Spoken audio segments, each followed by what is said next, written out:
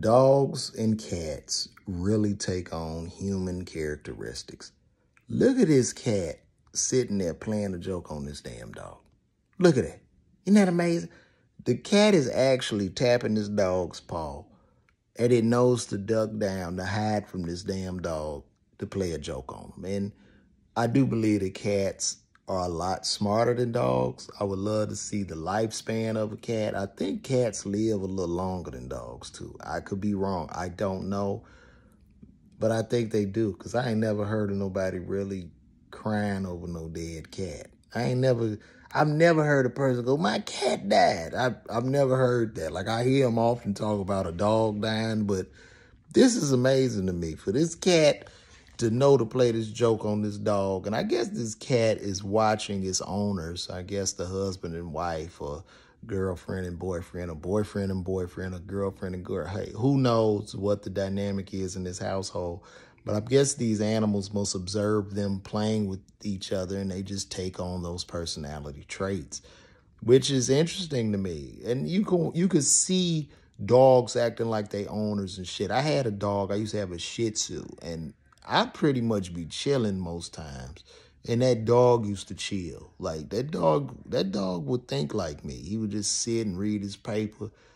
As a matter of fact, that nigga started looking like me too. My little Shih Tzu we started looking alike. He was a good dog. We ended up giving him away after we had a child, and he died, unfortunately, got hit by a car in the country as we gave him to my wife's auntie. But this is an interesting dynamic of animals and humans. So interesting. I wonder when artificial intelligence takes over and we're the pets of artificial intelligence, I wonder if we'll act more like the artificial intelligence. Do you think so? When robots are beating our ass and we locked up in cages and shit, will we somehow adapt to the way they think and talk and the way they lack empathy?